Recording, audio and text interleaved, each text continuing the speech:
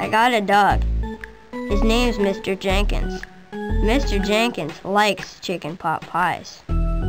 Jason Giambi is an interesting case in backyard baseball because he's known for hitting in real life, but he's a 7 out of 10 hitter, and he's an 8 out of 10 fielder, but you better put him at first base.